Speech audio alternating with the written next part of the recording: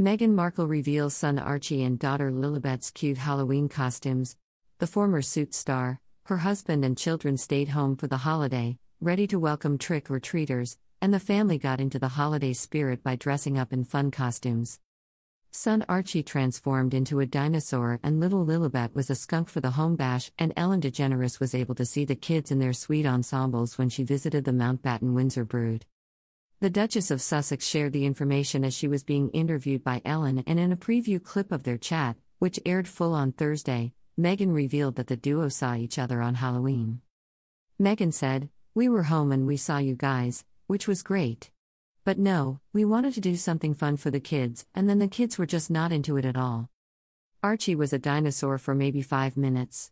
Not even 5 minutes." Ellen then tells how Harry persuaded Archie to put his dinosaur costume on, saying, "Finally Harry talked him into putting the head on. But Lily was a skunk. It was so cute." Meghan replied, "She was a little skunk. Like Flower from Bambi."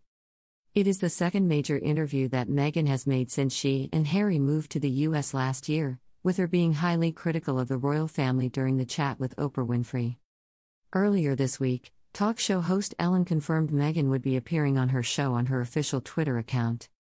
Tweeting a teaser clip of the interview, Ellen wrote, "A lot has changed since the last time Meghan, the Duchess of Sussex, was on the Warner Brothers lot. Don't miss the rest of our interview tomorrow."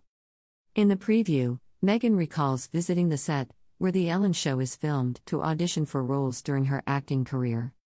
She speaks about the Ford Explorer she used to drive, which had a key that often stopped working, meaning she had to climb into the car through the boot.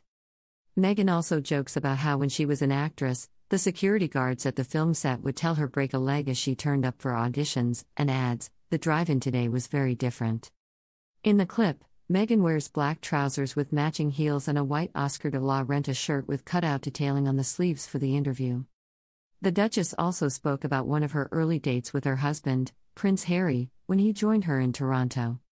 She revealed how they went incognito to a post-apocalyptic themed Halloween party with Harry's cousin, Princess Eugenie, and her future husband, Jack Brooksbank, before Harry and Meghan's romance was confirmed to the world.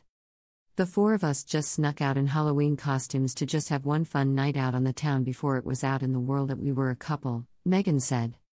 Ellen asked, "So you went with Harry to a Halloween party and they had no idea it was the two of you?"